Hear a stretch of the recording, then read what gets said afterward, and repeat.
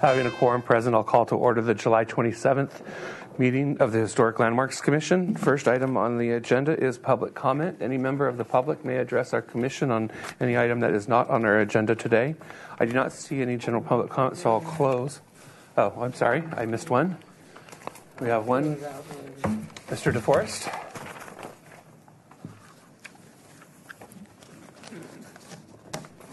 I see that the AUD ordinance is being looked at by City Council, and about how well it is working or not, and possibly modifications can be made. And I strongly recommend the Historic Landmarks Commission recommend that the AUD project should not be allowed in, although they're allowed in is it R2, R3 anyway, that where the block is all single family, one-story single-family units, that a large building should not be allowed to be plunked down there, destroying the neighborhood. Also, I would like the AUD not to apply to properties within the EPV, and certainly there should be at least a block buffer around historic landmarks. Thank you. Thank you, Mr. DeForest. I'll go ahead and close the public comment and go on to the Commissioner Rios. Question of staff. Okay. Would it be appropriate for our commission to take a stand on the AUD issue?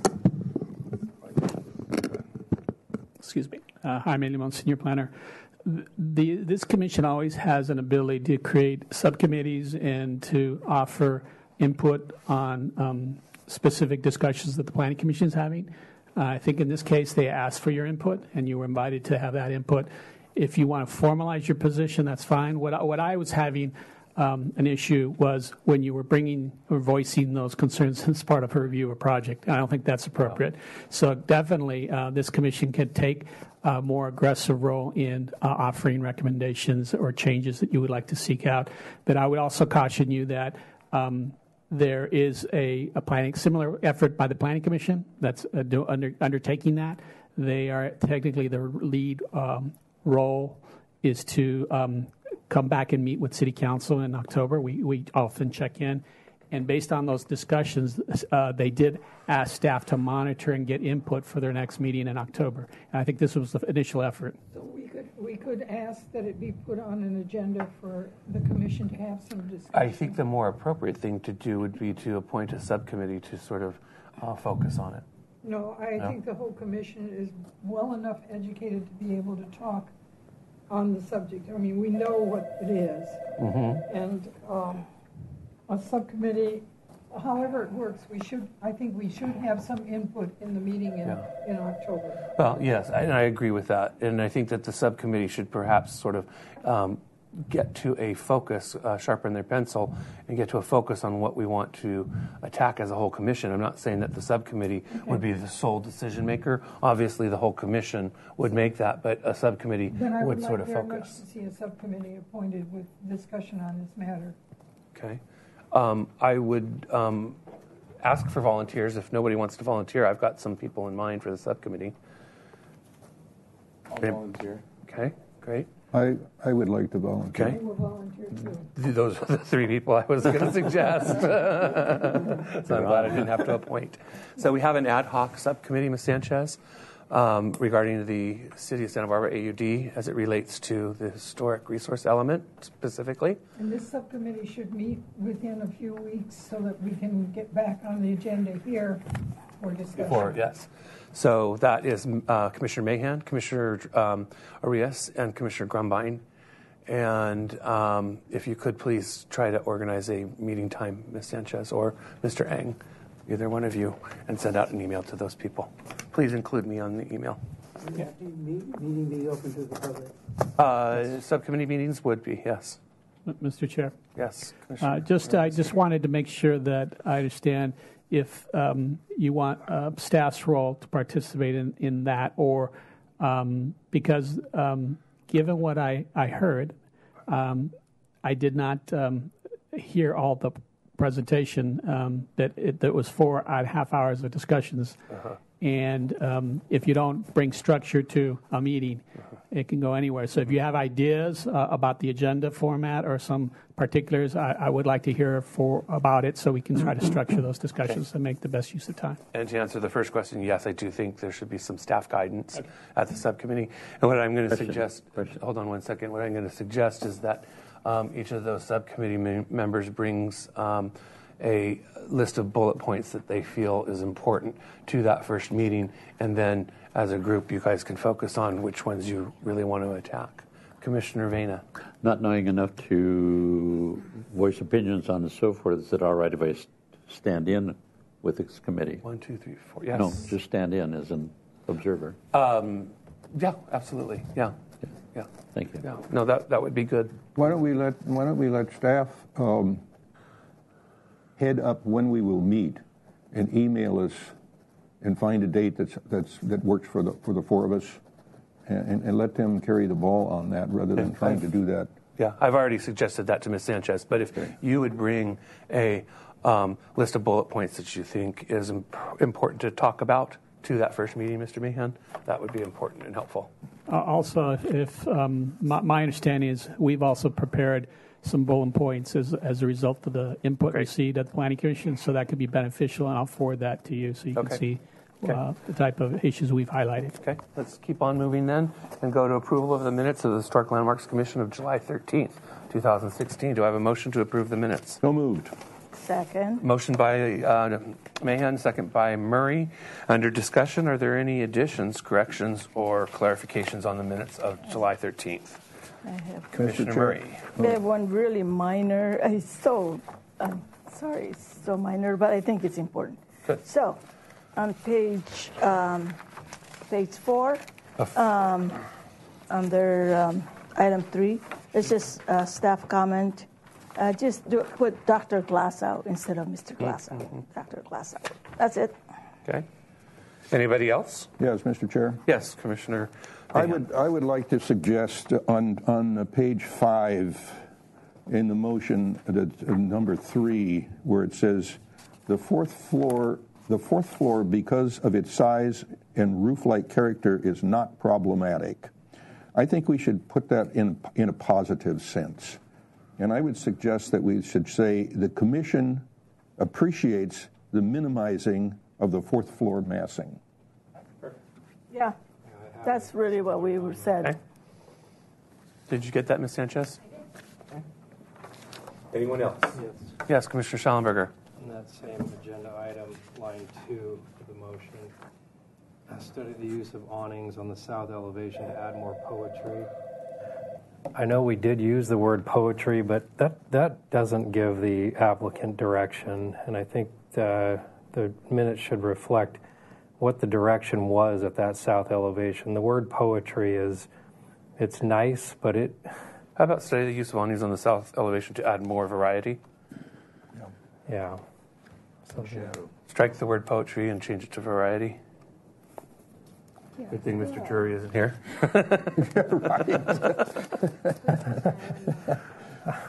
Anyone else have any additions, corrections, or changes to the July 13th minutes? Okay. All in favor of the minutes as amended? Aye. Aye. Opposed? Abstain? Abstain. One abstention. Commissioner Grumbine? Motion carries. Sorry.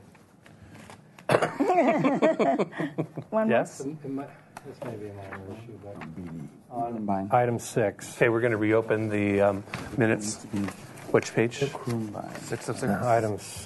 Page 6. Under the motion, item 4. The massing models shown will be difficult to translate into EPV appropriate architecture.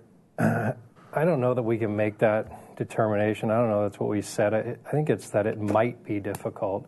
Who knows what the architect's capabilities are? No, I don't know that it will be difficult. He might figure it out easily. Who knows? Yeah, well, we had said that because what they showed us were just not EPV way. I agree. Yeah, I agree. and that's why I think that's a very important message to them. That even the beginnings of their massing was not. Mr. Chair. Anyway. Yeah, perhaps just to clarify that a little bit, the massing models as shown Yeah, it's shown. will be difficult to I think that just helps Mr. Chair, clarify I was it a just little going to bit. comment. Sometimes we've distinguished it as the current proposal. Right. So, And so as shown as is current yeah, proposal. yeah. Yeah. I think that clarifies it. Okay, so then are there any other additions, corrections, or clarifications? Going once, going twice, gone. All in favor of the minutes as amended? Aye. Opposed? Abstain? One abstention, Commissioner Grumbine. All right, next is the consent calendar. Mr. Eng. Thank you, Mr. Chair. Consent calendar minutes for today, July 27th, are as follows.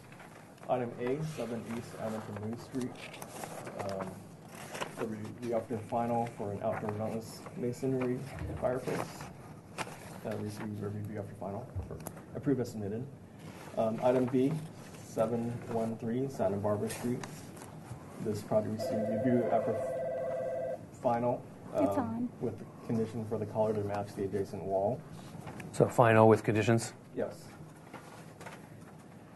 Item C, 219 Toyon Drive. This project was continued 2 weeks with plans to start the portions of a fireplace and draw the west elevation. Item D, 329 East Cannon Perdido Street. This project received project design approval and final approval with conditions and comments for the project to be continued to staff for review of minor design elements. Item E, 635 Laguna Street. This project received final approval as submitted with the note that the fencing shall be brown wire. And item F, 920 Chapala Street. This project was continued 2 weeks to consent with a comment that it needs to be compatible with EPV guidelines. Items A through F were reviewed by Commissioner Mahan, and item E was also reviewed by Commissioner Chur-Seating. Okay, all in favor or to ratify the consent calendar? May I have a motion to ratify the consent calendar? So moved. I have a motion by Murray, a second by Schallenberger. Any discussion?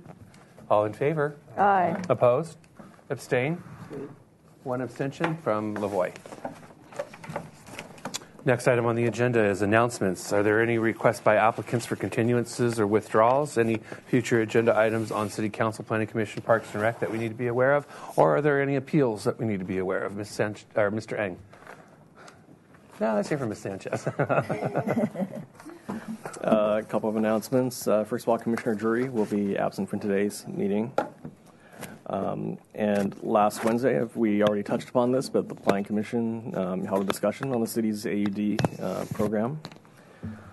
Yesterday, staff updated the Ordinance Committee at Council on the city's 5-year Historic Resources Work Program, including an overview of the proposed ordinance amendments for historic resource protection and possible designation of future historic districts and special design districts. Mr. Lamone, would you like to elaborate on what happened? Yes, I just would like to give you a brief summary of what I believe we had some good feedback. The purpose of the meeting was to educate the Ordinance Committee on members that were concerned about special design districts. We pointed out that the city has a history of the creation of these districts, and however, there seems to be some inconsistencies in how we've developed them as far as stating the purpose. We did a really good job when the Lower Riviera Bungalow District was created, and explained why that was created. However, we don't have a really good foundation in our ordinance for the Mission Area Special Design District. And what I tried to do is to tie the progression of the EPV district towards the mission and the boundary changes, as I think the intent was to try to protect the mission from incompatible development. And yet the ordinance doesn't speak to it, doesn't speak to whether there's guidelines in place for those properties. So we indicated that we're looking very carefully at that area to see if those boundaries make sense. And we would propose to offer that ordinance would expand the purpose of that district if we so choose to keep it. Also, Ms. Hernandez is looking at the mission area and determining whether the appropriate boundaries for a historic district exist in and around the Plaza Rubio in the perimeters of the mission. So we'll be coming back and working with the Historic Landmarks Commission subcommittees to refine that.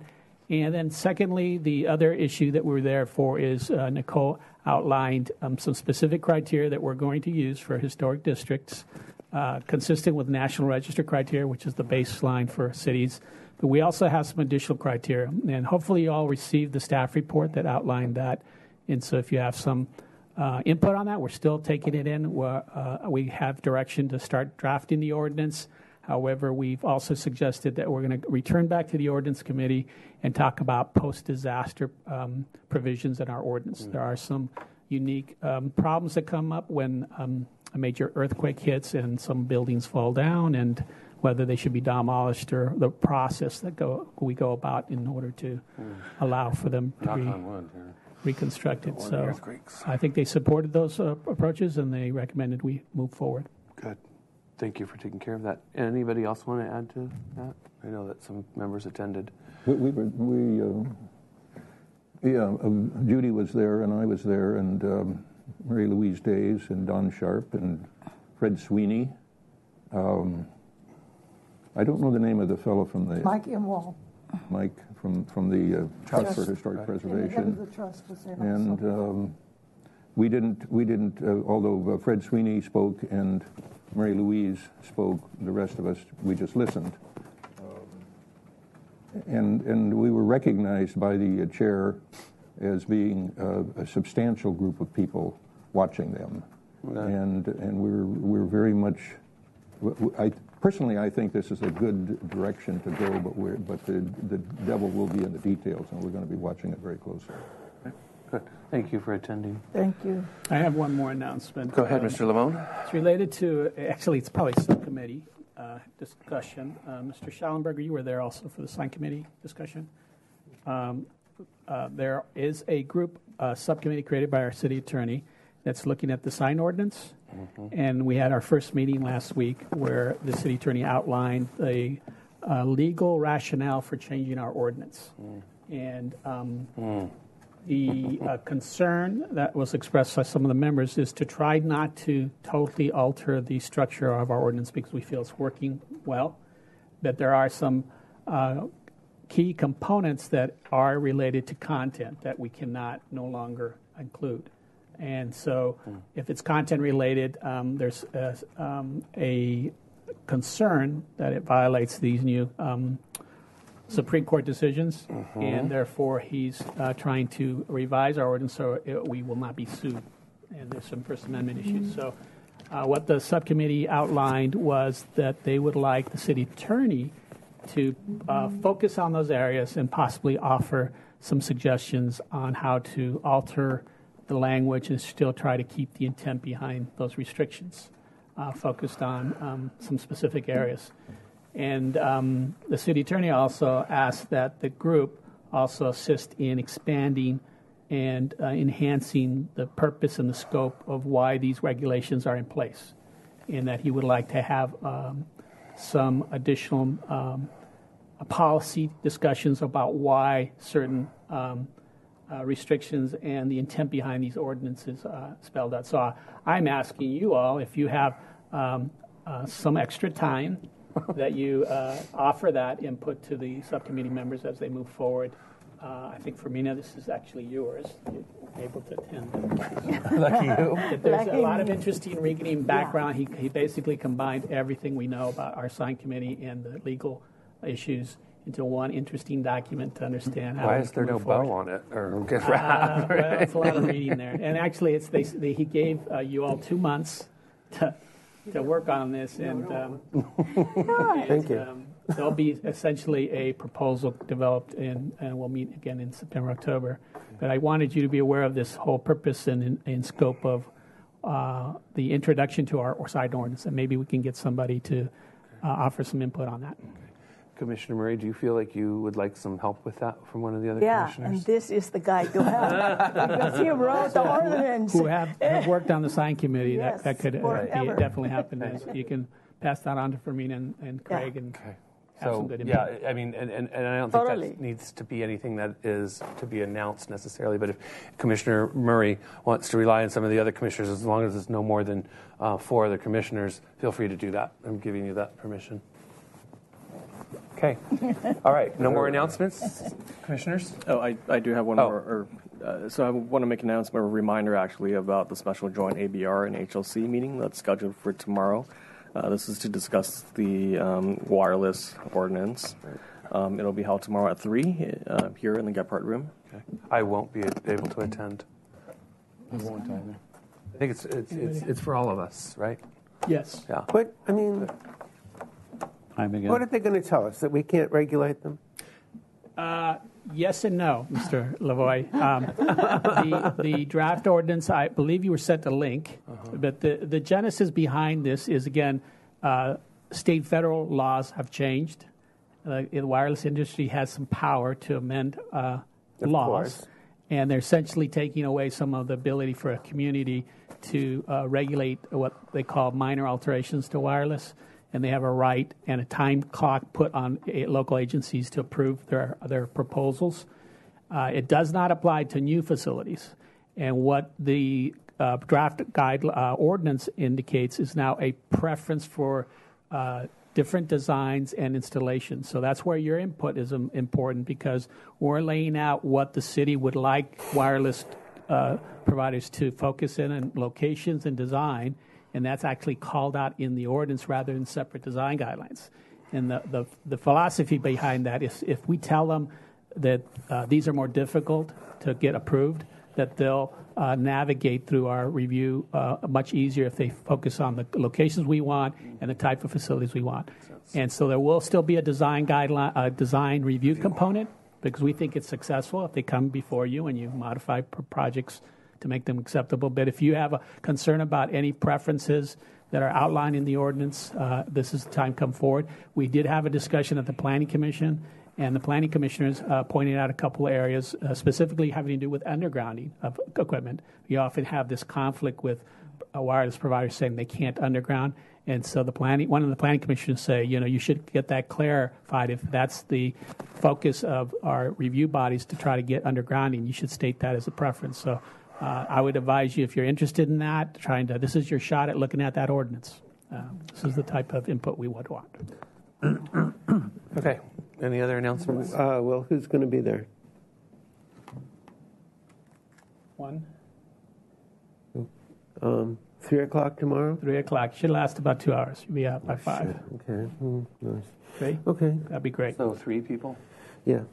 Vena, Arias, and Lavoie. I'll try to get there, but I just don't think I can. Here. You're in this room. Excuse me. What I wanted to say is I hope any ordinance has a provision in it that as technology advances and this equipment is no longer needed, it will be removed. I'm sure Commissioner Arias will be right on top of that. We do have some current Yeah. language in there. Yeah. Okay. Just not on this topic, but on just in general, I'm not sure when the proper announcement time is, but for stepping down from, is it Yes, now. this one? Okay. You'll be stepping down from item 3? Item 8, 3 and, 2112 Santa Barbara Street. Oh, I'm sorry, yes, right. Yeah, The agenda. Right. yeah. So that's So for Commissioner Grumline Harrison- is stepping yeah. down from item 8. Yeah. We'll still have a quorum, and that's, Yeah. you need I to work for announce the- it. Oh, yeah, so, and I work for Harrison Design. And And they're the applicant. Yeah, that's Okay. the reason. Okay. All right. Moving on then. Subcommittee reports. Did anybody meet in the last 2 weeks? I met with the sign committee. Commissioner Schellenberger was there as well. during the later part, but we talked specifically about the City of Santa Barbara Parks and Recreation signage guidelines. And if anybody, I think I've been filling you in as we've gone along, but if anybody wants to look at these guidelines, I have a draft copy available. We did make some varying suggestions on color and material, but pretty much they've got it down to a guideline package that they're ready to present. I just also wanted to characterize it. We have called it a sign program for the city parks. So we have an agreement on how each park will develop over time. Right. And this is just for parks and recreation, not for any other signage. And it does differ than the waterfront signage program. Okay, so this is available if anybody wants it. Don't all jump at me at once. Next item is item number 1. Yes. Did we discuss the joint meeting with the Planning Commission about AUD? I don't think we discussed that specifically, did we? At the beginning, we thought, didn't we? Yeah. Really? Okay. Do you need to know something else, or? Well, I didn't. It was a big meeting. There were 20 or 30 people there from the community to speak. I spoke and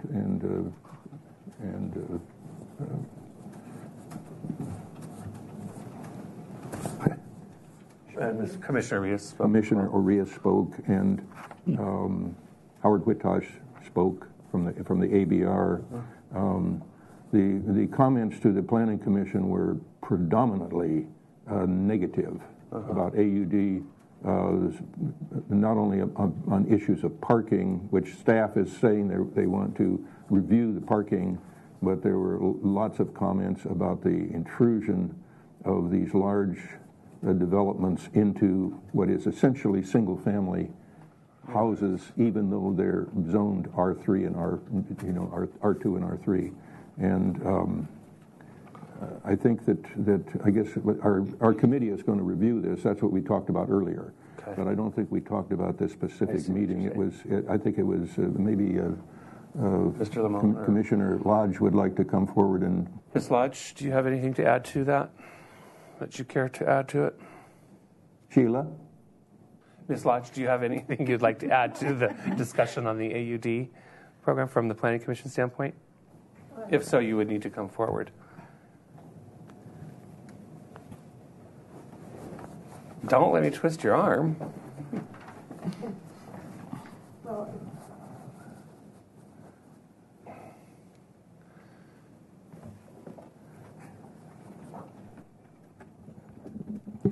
I'm very concerned about the AUD program because it isn't producing what it was supposed to produce.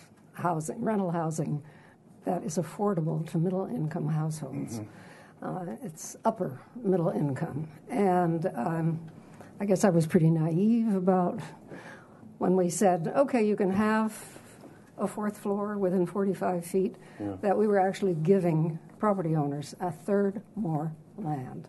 That just hit me the other day. Plus the one parking space allowance instead of 2 per unit. So I made some suggestions at the Planning Commission meeting about what I would like to see, and I'm preparing a memo, which I can send to you if you're interested, because I see how you struggle with these projects. I think you should be given more authority. You should be given more support. If the Planning Commission isn't going to be doing it, you should be able to make them good projects. However, there is a huge reluctance on the part of some of the council members to even touch it. And there seems to be on staff sort of an attitude that the ordinance is sacrosanct, and if any changes are made, it's going to be like doing the general plan update all over again or something, which of course it's not. So I just met today with one of the council members who doesn't feel that way and is hoping that some changes can be made, which will result and getting more for the community, what we had hoped for. No, I appreciate that. Thank you, and I'm glad I called you up. So, Okay. thank you. Thank you, Mr. Chair. Okay, we are 15 minutes behind. The first item on the agenda is a miscellaneous action item for 1116 Garden Street. This is Are you gonna review read of up? staff report. Designate as a structure of merit the Brownsville House, a Queen Anne style house constructed circa 1880, located at 116 Garden Street. Ms. Hernandez, please. Thank you, Chair Studing and Commissioners. It's my favorite season, and that's the Mills Act season, because I love going and working with the homeowners on all these detailed restoration programs they're doing. I just wanted to remind you some of the qualifications for the program. We allow 8 applications a year, and this year we received 8. And to qualify for the Mills Act, the buildings do have to be designated structures of merit or landmarks, and the property value cap is $1.5 million, and they can request a exemption to that cap based on your recommendations from City Council. In the past, we've had 3 projects go to Council to receive that cap exemption. That would be the Fielding Institute House, the Pearl Chase House, and the house in the Lower Riviera, one of the ones that we reviewed. So I have reviewed all these applications with the subcommittee before we've come here today. And to divide up the 8 projects, we're going to review 4 today and 4 in late August and September. Great. Of the 4 today, we have 2 that are requesting designation as structures of merit. 2 are already designated landmarks, and 3 of the projects today will be needing an exemption on the cap from City Council. Okay. So on that, we will get started. The first candidate is the Brownsville House on 111 Garden Street. This residence was constructed in 1880 in the Queen Anne style. It is located just past Figueroa on the corner of Lloyd Avenue. And I have a picture later, but this whole block is these big, blocky apartment buildings. So I kind of think this is the building that draws your eye and it really stands as the queen of the street, really, there. It does qualify under Criterion A as it is an original Queen Anne building. We name our historic buildings after the original owner, and the earliest owner on record was Edwin Brownsville. And as many of you know, the Queen Anne style was really popular in the late 1880s and 1890s. We have examples surrounding downtown, but predominantly on the lower west and upper west sides along De La Vina, Bath, Chapala, and fewer on this side. So this is one of the few that are on the east side of State Street. And as an original Queen Anne building, it is a contributor to the heritage of Santa Barbara. The house has the character-defining features of the Queen Anne style and its decorative trim work. The delicate central gable with fish-scale shingles, the picturesque quality of the style is really achieved through these intricate roofline silhouettes. The front dormer is echoed in the gable, and the decorative patterns of the upper window sashes, which are echoed in the front door. It's really quite lovely. The building does embody outstanding attention to design. With the steep pitches of the roof gables, it adds such height and grandeur to the building.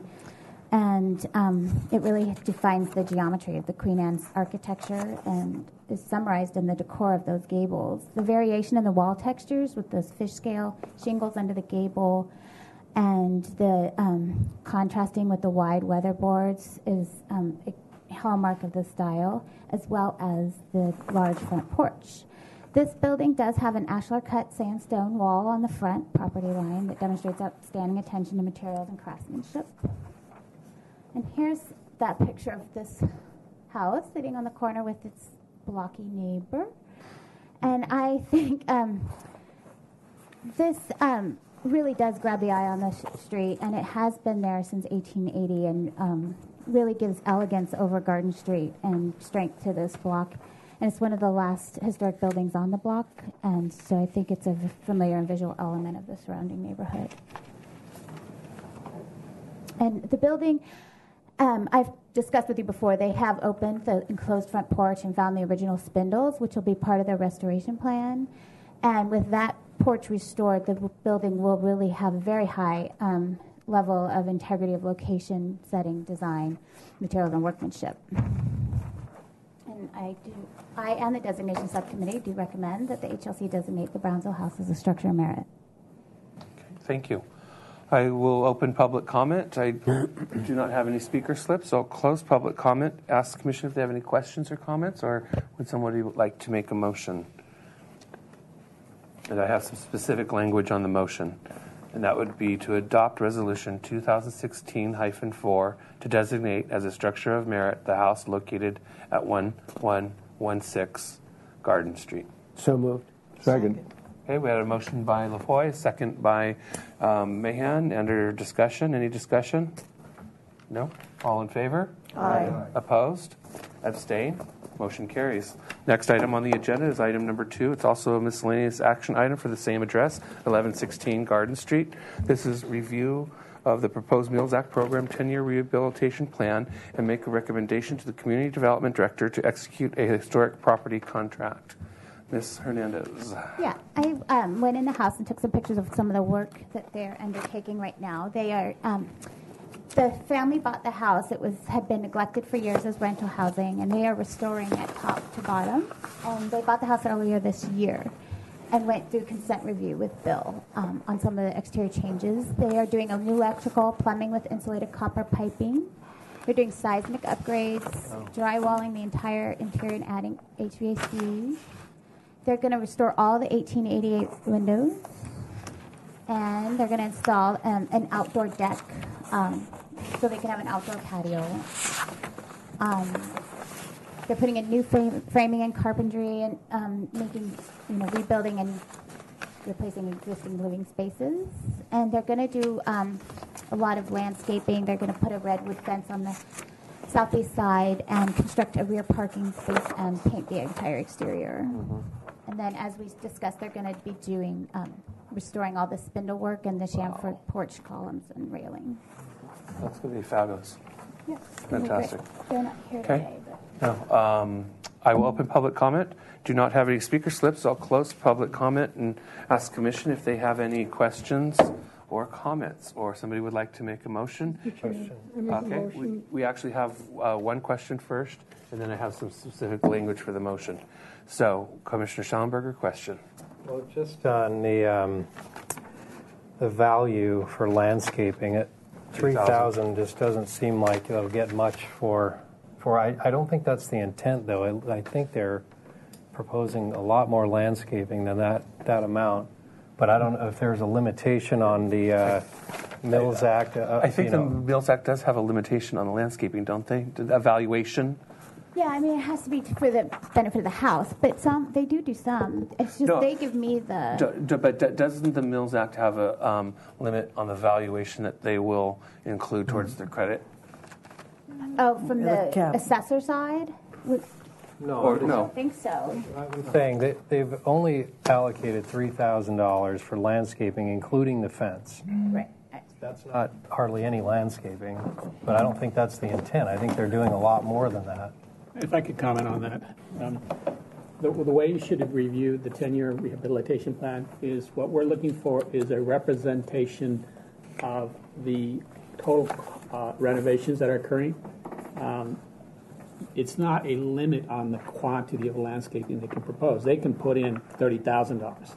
What the city is looking for is a commitment to make sure that the tax abatement quantity is reinvested into the home. So that's how we should view it. That's what I think he was trying to say. So you may be seeing more extensive landscaping. This is just giving us an allocation that there are some perfect. That's sort of what I understood as well.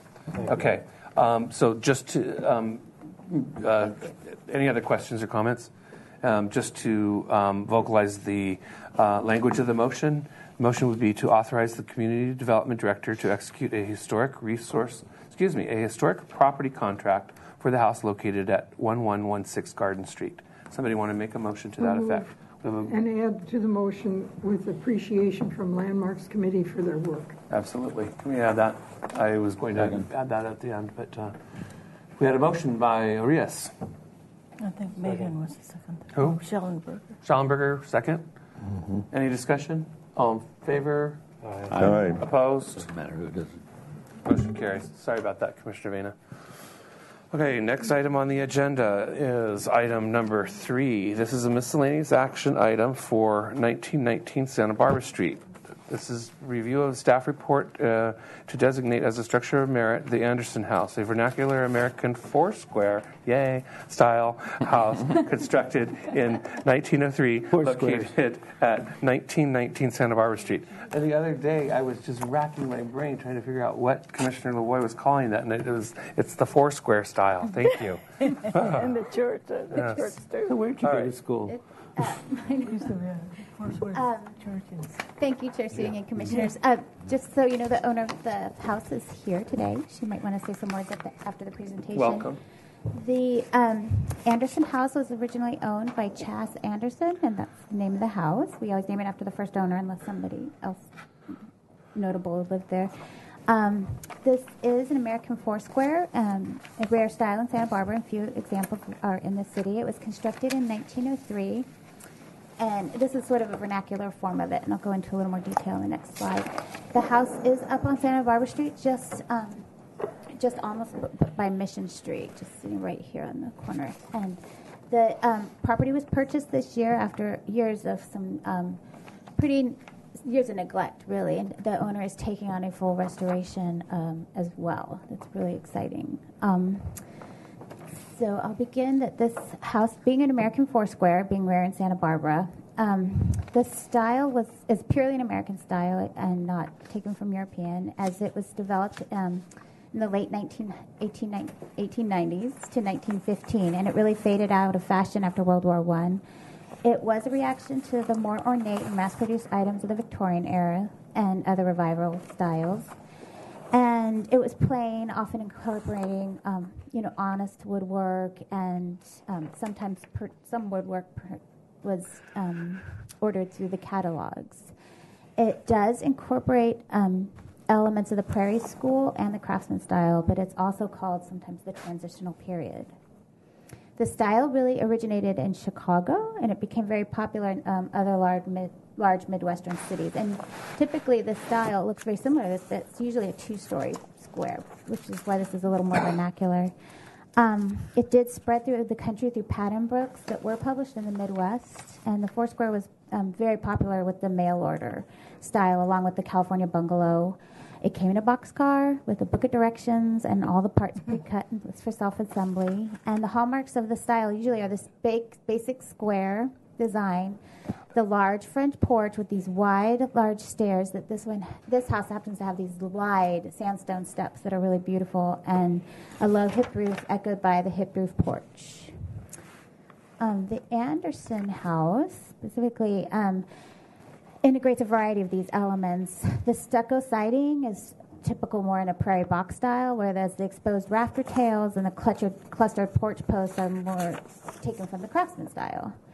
The porch has its original wood floor and sandstone steps leading to these wide pane over panel doors that have classical detailing. It also exemplifies the style, and not only does it exemplify this style, but it's really illustrative of what was happening in Santa Barbara neighborhoods at the early 20th century.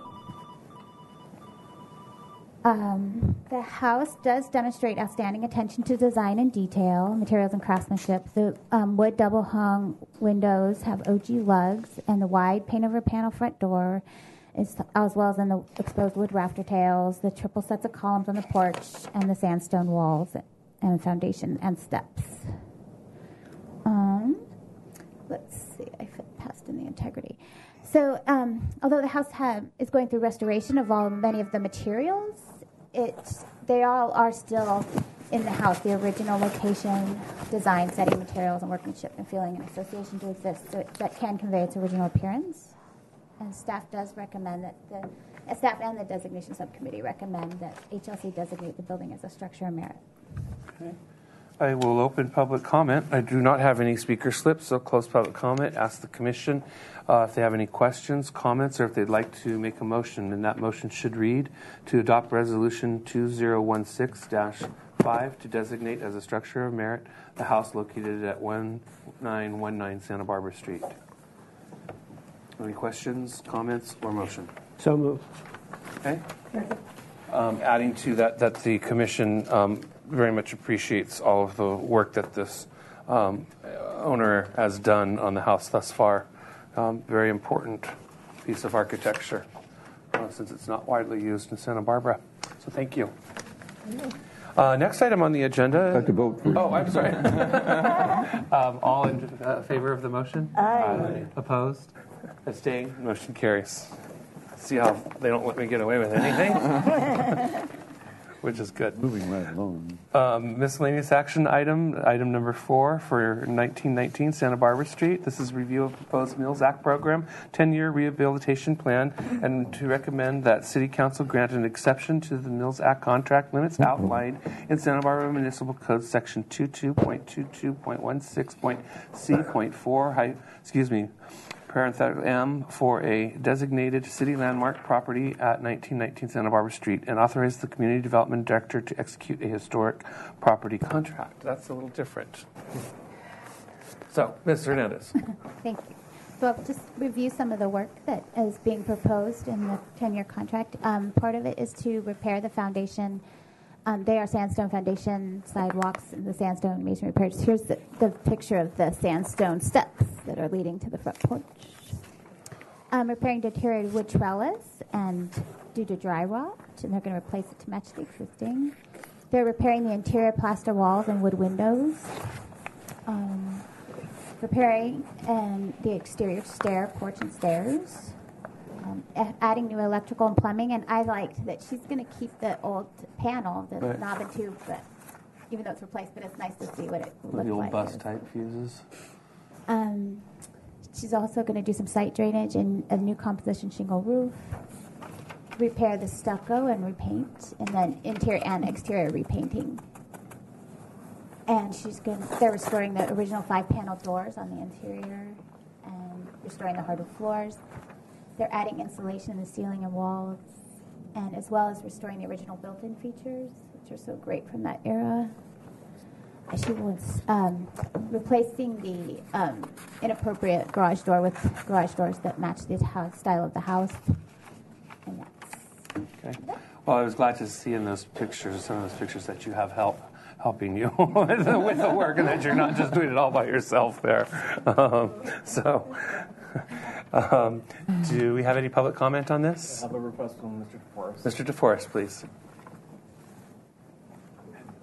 I gather the owner is here. I would like to ask the owner or everybody, did the existence of the Mills Act in Santa Barbara help influence your purchase of this property? Or okay, we'll have one of the commissioners ask that question since this is public comment. So I will close public comment and you can come sit. Yeah, come forward, please, and ask the commission if they have any questions. I think somebody needs to ask the question. Let me ask the question. Did the Mills Act influence your desire to restore and designate this structure? No, I had never heard of the Mills Act until I was in the first time when I brought my plans for review. Okay, well, we need to get the word out better then.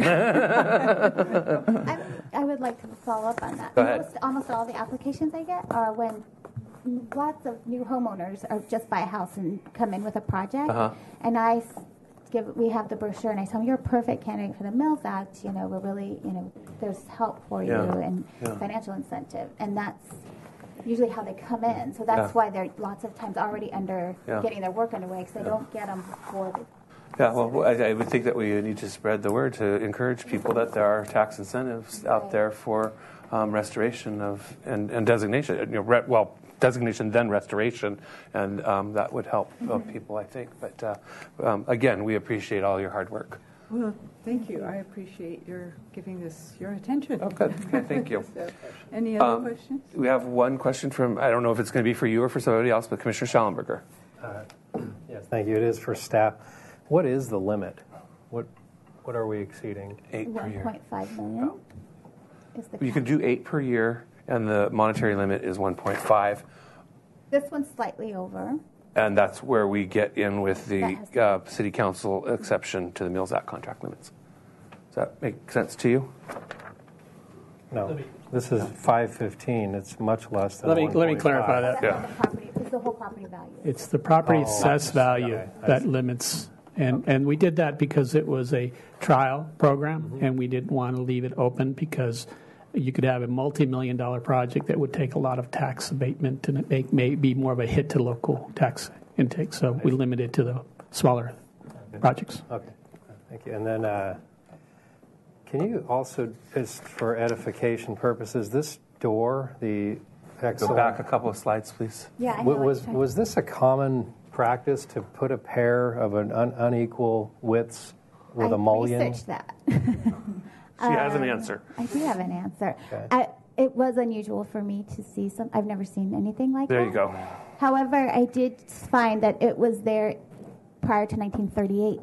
So I'm not sure when it was put in, but it was put in a while, sometime. But I've never seen that treatment before. It looks like it might have been a business use for some, Right. some type of Right. business reason. Almost even like it was a duplex at one time. Oh, but I think the mullion would be thicker to It would, wall to yeah. be on. Right, and it has a great little mailbox there. But Yeah. yeah, so I tried to find out what happened, but in 1938 it was there. And So this it's been there this for a long house time. did go through a period of, sort of, I don't know, cut-ups and rentals and different uses. It was a halfway house for a long time, I believe, in the late 60s, early 70s to actually the end of the 70s. Yeah. Because I know, I mean, obviously, this house is just up the street from the house I grew up in, so I know the neighborhood very well. And I remember this being a halfway house, basically. It looks like that door might have been altered for handicapped access, Yeah. the width. Could be. But This one? it's very nicely I detailed. think those really wide doors are common of that style. They love That's a those 42-incher. big, That yeah, may they be. love It's beautiful. That's so common in the Foursquare. Okay. Any other questions? Comments? Deb? Yeah, I think, well, in that, in the, Project description? yeah, it says for designated city landmark, maybe just change that. Oh, just it's a structure of The merit. structure yeah. of merit. Oh, good Thank you. catch. Good catch. Thank you. Do you see that? Yep. Okay. I'm going to read some specific language for the motion, and that would be to recommend that the City Council grant an exception to the Mills Act contract limits outlined in Santa Barbara Municipal Code Section 22.22.160.C.4, parenthetical M, and authorize the Community Development Director to execute a historic property contract for the house located at 1919 Santa Barbara Street. So moved. Second. We have a motion by Mahan and a second by Murray. Is there any discussion on this? All in favor? Aye. Opposed? Abstain? Motion carries. Okay, moving right along. We are now still about 15 minutes behind. Next item on the agenda is item 5, and that's for 2210 Hudson Street. This is review of proposed Mills Act program 10-year rehabilitation plan and recommend that the City Council grant an exception to the Mills Act contract limits outlined in Santa Barbara Municipal Code section, you get it, for a designated city landmark property. Is this designated city landmark? Landmark, yes. Okay. At 2210 Hudson Street and authorize the Community Development Director to execute a historic property contract. Okay. Okay. Ms. Hernandez. So this was designated in 1989. It's an adobe house on the Mesa, constructed in 1924. I saw an overview of that area in the 20s, and there was this house and a couple others, and the rest is oil fields, and these were built for the oil oversight. But they're just beautiful homes. It's really great. He has not done any of this work yet. He's owned it for several years and found out about the Mills Act from another person who received a contract last year and came in, and he has some structural issues and things with the adobe that he needs to address. Here's a map.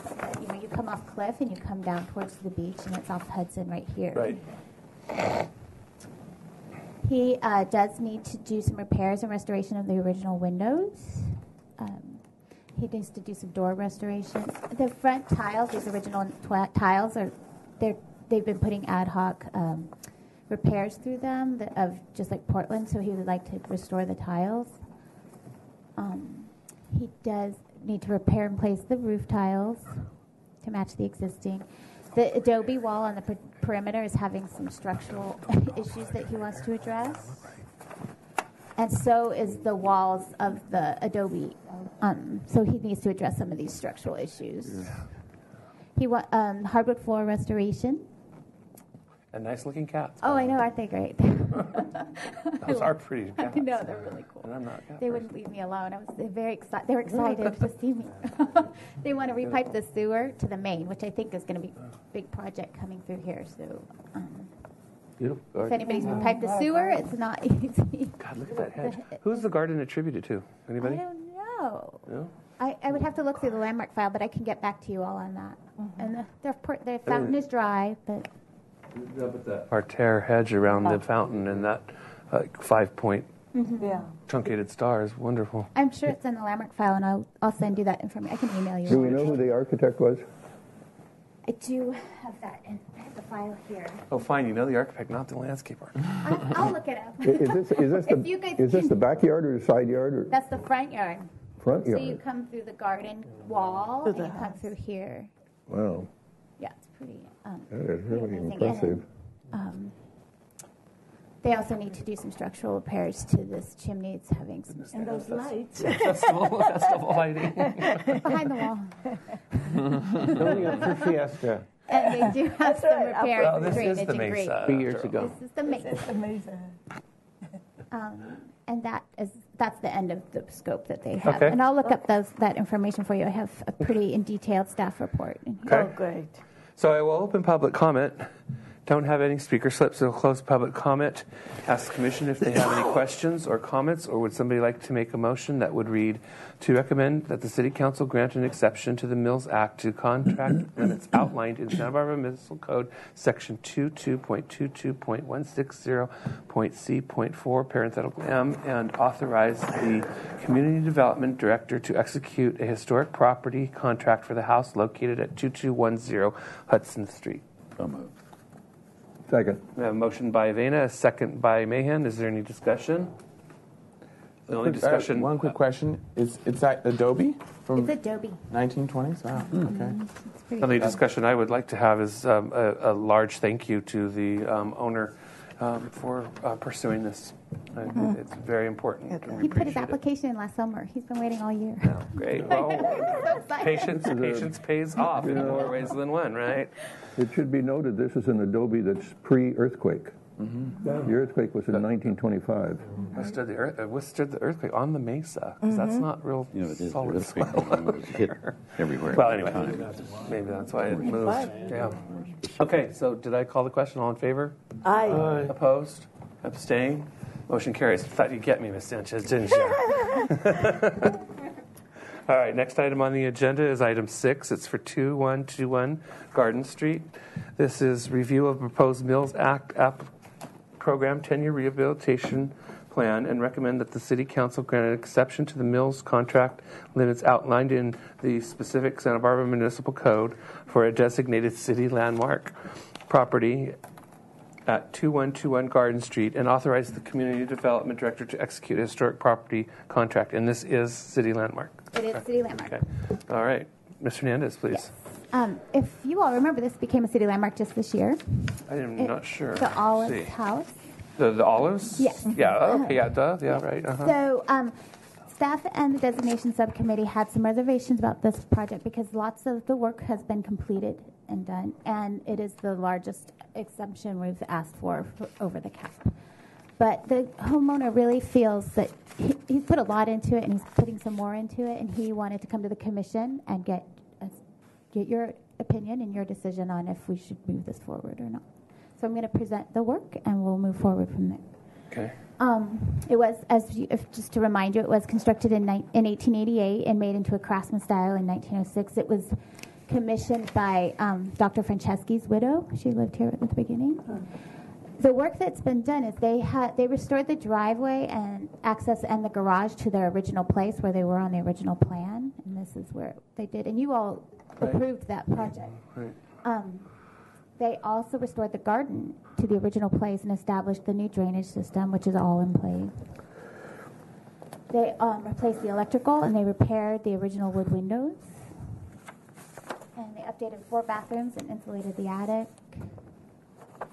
But what this is a project coming forward is they have to do a lot of repair on the shingles and cladding and paint it.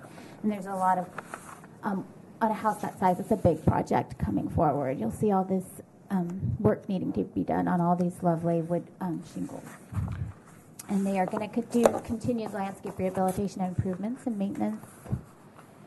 They also need to install the safety railing on the roof up here, which was approved by the commission recently, replace roof shingles, install AC system, install marble kitchen countertops. And we do allow, just so you know, we do allow kitchen and cabinetry and countertops as part of the Mills Act. And that is the scope for that project. Actually, you can take it back. Okay. I just have a question before I open public comment and continue. So staff's hesitation is that a lot of this work has already been done and completed. And why are they hesitating about that? Well, because most of our projects, the work is done in the 10-year contract, either in year 1 or within the 10 years, not before we get even under contract. And that was... So does that get into an issue then of the credit during a particular tax year? Or I need a little bit more help on that, because I'm ready to say go ahead, but I don't want to... Let me give you some background. When we proposed this program, we clearly laid out a program that explains that the abatement for tax relief on any given tax year. And this is property tax. Yes, this is property tax. The idea is that the savings in taxes would be deferred, and instead of paying taxes, you would direct those funds into rehabilitation of the home. Not go on a Belize vacation. Well, yes. And we do have a monitoring program to ensure that what they say they will do, they have done. It's projected towards the future. It's not a reimbursement program where I've spent so much money and I would like to now. So it doesn't actually benefit somebody who was not aware of the program. This program has been in existence about 7 years, I believe. So unfortunately, sometimes folks become aware of it after they've invested a lot of money. So when we have these discussions with our tax appraiser, they're saying, wait a minute, this is already done. How are you projecting I get it. Now, the discussion would be, is it fair? Can you evaluate their next 10-year program, and can they invest more repairs? What is the condition of the structure now, and could you envision more improvements? So analyzing their new 10-year program and saying, does this make sense now? Because ultimately, the city wants these resources to be protected, to extend their life. And so rather than have a no from the committee or staff, we thought the question should be taken to the commission to see, do you agree? Or it also opens it up to a fairness question of other properties that may come forward and say, well, I did the same thing. And And this work that's in question was completed within the last year. I believe it was. The owner's here. I think it's within the last year. You can ask the owner if you like. Will you come forward, please, and sit where you can be heard on the microphone? Please state your name and... I'm Zohar Zeev, the owner of 2121 Garden Welcome. Street. Thank you. Thanks. Thanks for listening. So my question was this work completed within the last? When was this work completed? In the last 18 months or so. 18 months. Yeah. Okay. I mean, and I think it came to the point that you guys have mentioned. We purchased the property, we were not aware, and you have asked the question. And I think it's a great program. Right. That I wish we would have known about it. And then we would have applied. Applied. Yeah. We've done some, but also there is, as you mentioned, there is more work that we are planning on doing. And a house like that, you saw the size of the house. Just the annual maintenance of the property is very, very high. Sure. So to keep it at that level, I think the purpose of the Mills Act is it's a really great a great program. And I agree with it. It's not to necessarily to reimburse. Or really to maintain. It's just to maintain. Yeah. I mean, you can see from the house. Yeah. I mean, the maintenance cost of this house is more than $50,000 a year. Okay. Thank you for that insight. So I'm going to open public comment. I do have one speaker slip. Mr. DeForest, please. Yes, this is, of course, a very important house in the history of Santa Barbara, being the first house in that area built by Mrs. Brickerhoff. Or for Mrs. Brickerhoff. and then owned for many years by the Fency family, the Franceschi house, the son of Warren Fency, who's the grandson of Franceschi, and they acquired the house or moved the house when they sold it to Mr. Freeman, the Franceschi house in 1926. And then I gather supposedly this house was designated by the previous owner as a landmark. No. What? The owner had designated this just a few months ago. This 1989. Oh, that's the previous house on Hudson. Oh, I'm sorry. Oh, this has just been designated. Yeah, there you go. So, did the previous owner wish to have it designated or not? Because there's lots of... There were a number of hearings about the house and what the previous owner was doing. No, he did not. Converting the garage or moving the garage, or building a new one. No. Has that been factored in? I have not been a party to anything with the previous owner. The current owners restored the garage to what it was. And that's what we're looking at today is this application, not any previous application. So we have to focus on what is happening today, not what happened with the previous owner. Mr. Lamone, did you need to add I just want to comment that there is a history of improvements on the property. Right, and not necessarily historical improvements, but improvements. Exactly. Yeah, and I've got a long history on that as well. So I think we need to focus on what has happened today and what is being presented today, not what has happened or was done in the past. We can't go there. So I need to close public comment. Wait a minute. I just wanted to commend the owner for returning the house, especially the spatial relationships of the garage and the driveway, to what it was historically. Thank you. Yeah. Thank you, Mr. DeVoris. I'll close public comment. Ask the Commission for questions. Commissioner Schallenberger? I'm just unclear as to what our authority is. I don't know the language of the regulatory language of the Mills Act. If it allows retroactive execution. No, let me give you, your authority is to agree that there is a plan in place that you agree that would improve the maintenance and improve the condition of this resource. If you believe that's so, you can move forward with this plan, just recognizing that there's already been considerable improvements already made into the residents over the years and recently. And so the program was modeled to anticipate that we would have a lot of property owners that would be part of historic districts, and that would be an incentive to these folks to not object to this district designation, because this incentive would give them an opportunity to essentially redirect these funds to continue to maintain these residents. So it's a win-win situation. What we did was we placed a purposeful limit on the value of these homes, so we wouldn't direct all the funds and savings just to estate-type residences.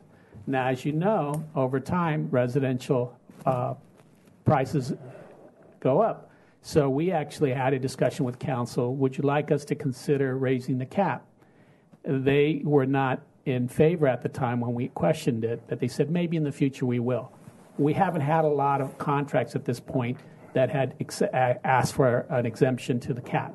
Now we're getting more. The program's becoming more. That's and more property owners are going to come forward requesting participation. So the question before you is, council wants to know, what do you think about it? Is this a good candidate for a contract? I think it's appropriate for you to say no in some cases, but I think you should evaluate the program and say, at the end of 10 years, do you think this makes sense to have this home, have these improvements and repairs, and will you get extend the life of this resource? And if you agree with that, then vote for it. And if not, if you question some of the improvements that are they inflated? Do you think they're necessary? Is this a candidate that you believe should fall under the program? Those are the criteria that you should judge this case by case. Okay. Commissioner Schellenberger, still questions or done? Okay. So when was the application first made? I received it late May, early June of this year. Okay, We became so a landmark in May. I don't want to do anything to dissuade or detract from the effort. Okay, first of all, I want that known. I really, really appreciate what you've done. I just don't know if we're getting into some hot water if all these things that were done prior to May, prior to the application, can be included. I don't know that we can do that. Well, that's the tax assessor's job to reassess the property and to appraise it in a different form. And so that's not really within your purview. They'll make those determinations based on the reassessed values. Okay. And on that note, actually, when we make these motions and we authorize the community development director to execute a historic property contract, I mean, isn't the final decision with the community development director? Isn't that who executes this contract and has final say whether to? This is just a recommendation to him, isn't it? Yes, but it's also authority to proceed. And they're going to rely on the experts, and you are experts, the community, and it's more of an execution and signature and a standard template that we use. So once you say yes, there would be no reason for him to question your decision. Okay. I have another question. Actually, we have a question here. And then I'm sorry, I don't have a question, I have a comment. That council has an ability, a final authority, so it's not just the community development. What you're saying is we recommend council act advisory, as an advisory group. Right, that's correct. Thank you. Question, Commissioner Grumbine. So how does this compare, just the list of the next 10 years, compare to other Mills Act applicants on average? What's our range? Because here I see the list of, was it 90-some thousand for 10 years as the estimate? How does that fall in line with other applicants? I've had such a wide range of. We've had people do full, ground everything, hundreds and hundreds of thousands, and we've had. Last year I had, a tiny little bungalow with a single family that needed $75,000. I think it's sort of proportionate to the size of the house and the quality or the condition of it.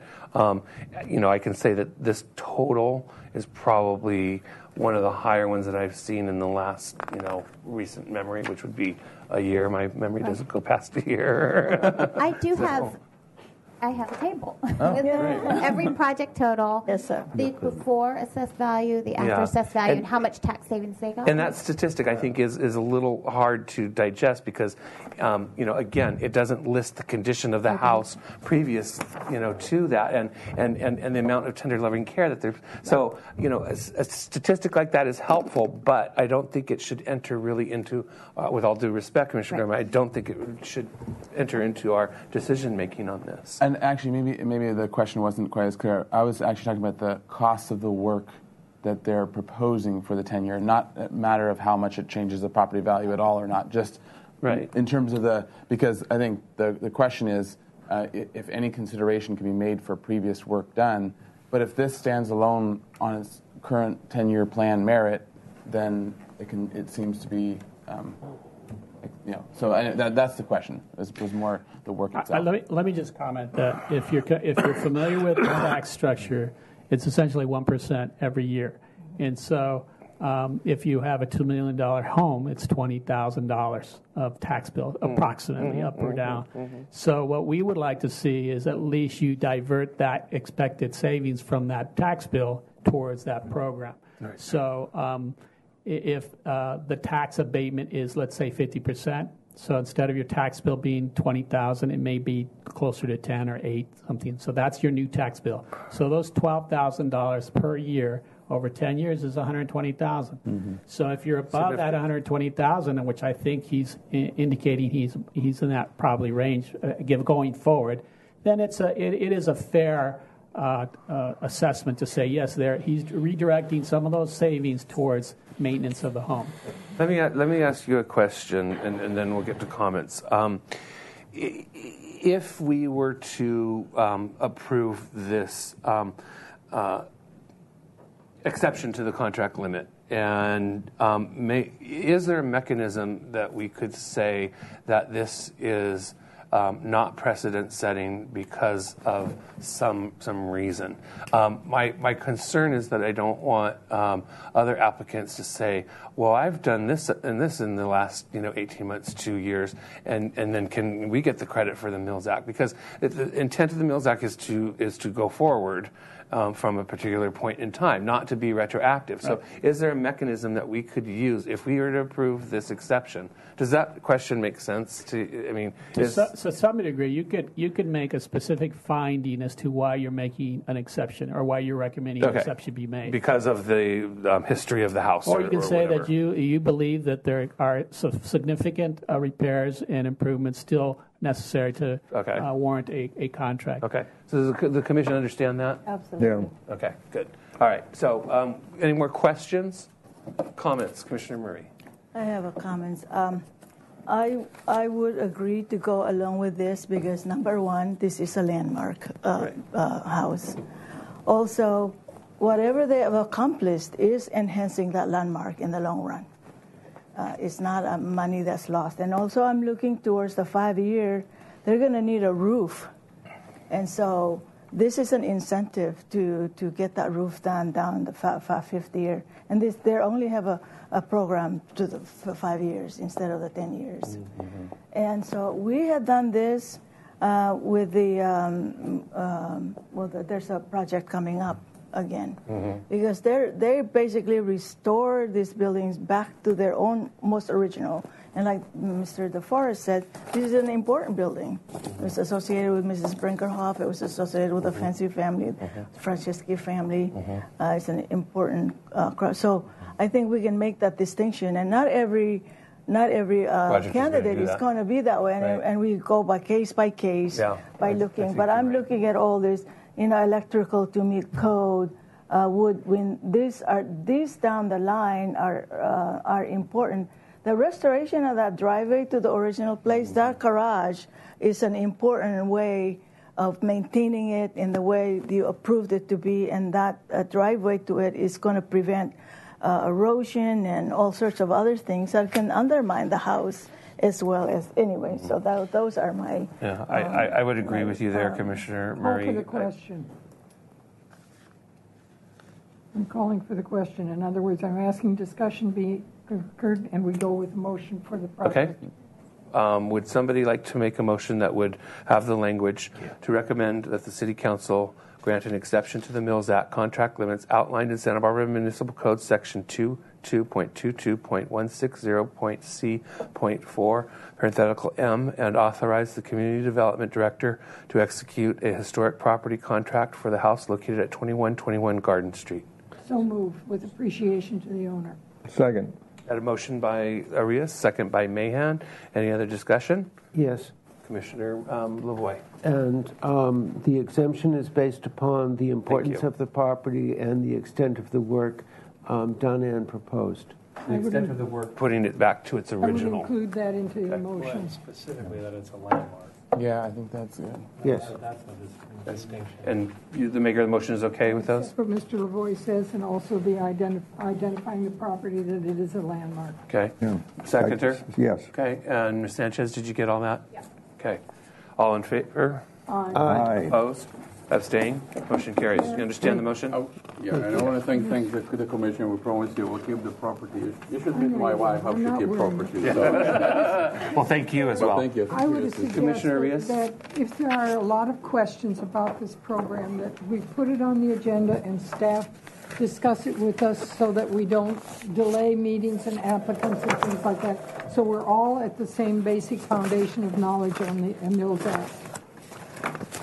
Okay. I'm going to suggest a break, but we are 35 minutes behind. Keep going. Okay. Yeah, Next item on the agenda is an archaeology report. It's item number 7 for 580 Ricardo Avenue. This is review of a Phase 1 archaeological report prepared by Heather McDaniel and David Stone of Dudek. Copy that. Mr. A? I need to sign it. City's archaeological These are not consultant drafts. has reviewed the archaeological report for this property at 580 Ricardo Avenue and concludes that the archaeological investigation supports the report's conclusions and recommendations. Okay. I will open public comment. I do not have any speaker slips. I'll close public comments. Ask the commission if they have any questions or comments. Okay. I have a question, Mr. Chair. Go ahead, Commissioner Mahan. Yeah, they don't number the pages, but in the back here where they show pictures, they refer to something called scatter, primary scatter and secondary scatter. I don't understand. Is it under Appendix B? No. Yeah, No. it's these pictures here at the end, see? It says required information in the lower right. Drawing. Oh, got it. Okay. What is it? What is primary scatter and secondary scatter? Do we know what that is? Mr. Eng? Unfortunately, I do not have that information readily available. Is the applicant here? No. Mr. Chair? Commissioner On Reyes? page 8, I'm sorry. On page 8, it talks about the shellfish fragments. And It's not clipped to you, I don't think. yeah, I thought it was. Oh, there it is. Yeah, I'm sorry. it is. Gotcha. The shellfish fragments, and then it says, no subsurface probe were undertaken to determine if the shellfish fragments had any depth. That's on page 8. And is that the scattering part that you have? I'm sorry, I'm the architect. I didn't write it. I believe that you're correct, though. I know there wasn't anything located within 480 feet of the property. Yeah, but they didn't do any checking to see if there was anything underneath? That's correct. It's just a phase 1, so they don't do any digging for the phase 1. They do the research, but there's no digging. Okay. I would imagine that it's secondary scatter is not as important as primary shell scatter. I don't know. Well, any other questions? Well, What's that page number? This is up. Yeah. This is up along a high above the ocean, right? Yes. I'm just curious as to how the shells. I guess that's the shells, seashells fragments, is what they say. Mm-hmm. Why are they up there? And probably because somebody brought them up there. Yeah. Well. Yes, I'm sure. The Native Americans were living up there. Yeah. So is that significant? That's the question. It doesn't seem like the report addresses that. Well, what did Dr. Glasshouse say again, Mr. Eng? It's suggested that the shells were brought up through landscaping that happened. It's suggested that it's not part of an intact prehistoric. Well, in just the top of the paragraph said the site record explained that Page the 8. shellfish, same paragraph, was likely derived from the slope wash, erosion, and rodent burrows. So that's how I read it to be. It was the burrows of the rodent, likely shell material got there through the slope wash and the rodents. Right. But if you read on, it says they are more likely to have been imported when efforts to reestablish the landscape and the cut slope was undertaken. So, well, there are recommended mitigation measures that, if they do encounter this during potential construction, they revisit it at the time. Yep. Well, since it's on the edge of a road, it's not likely they're going to encounter it in building the swimming pool. Yeah, correct. Okay. Any other questions? It's interesting to know what. Comments? Of a motion to accept the report? So moved. With Dr. Glasso's recommendations or comments. Yes. So I had a motion by Lavoie, a second by Schallenberger. Any discussion? All in favor? Aye. Opposed? Motion carries. Do you want some copies? Oh. Next item on the agenda is item 8. This is for 2112 Santa Barbara Street. Action may be taken if sufficient information is provided. Applicant is requesting an exception to the fence and height screen standards for Santa Barbara Municipal Code 28.87.170. Determination required for consistency with neighborhood character. Good Mr. afternoon. Hi, everyone. Butterfly lady.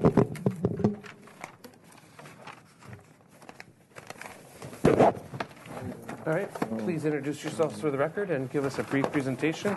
And if we could get the overhead screen back on, please. Barbara Lowenthal, Harrison Design, representing the owner. Welcome. Are these drawings different than... I don't believe so, but I brought extra just in case. Okay, so this drawing that you're rolling out is in this package? Yes. Okay. Maybe we'll just go with this package here. That Give that one to me. that can be passed all the way down. I know. Folding. So this page is in here? Yes. Okay. Sorry. All right. Oh, well, I'll hold on to that then if you're going to show it on that one. Okay. In case I need to answer a question. All right. Please introduce your project.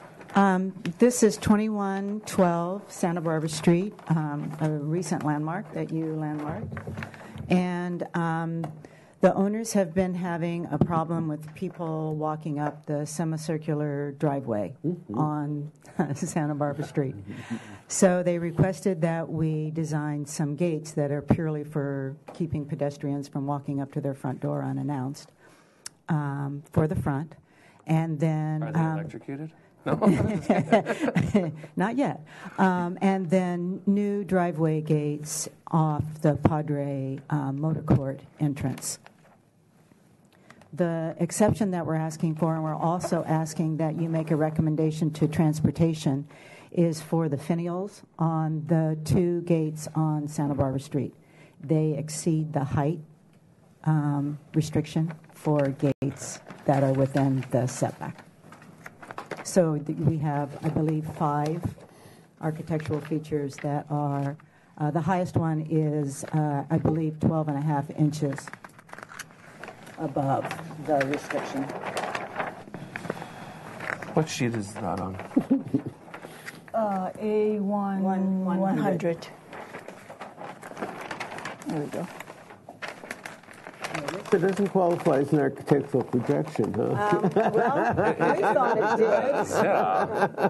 did. But we were advised by your esteemed staff that transportation would look at it differently, and that we should get your recommendation that it's approvable and in keeping with the historic, right, or not, with the historic nature of the house and compatible with the neighborhood.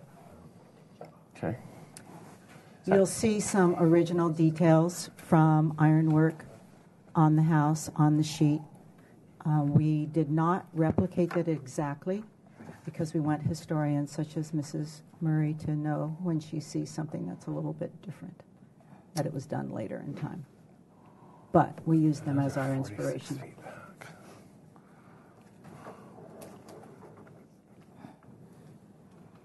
Okay, that concludes your presentation. Yes. I will open public comment. I have one speaker slip from Mr. DeForest. Mr. DeForest. Since this house has been a feature on Santa Barbara Street since it was built in 1918 or 17, with this semicircular driveway, has something less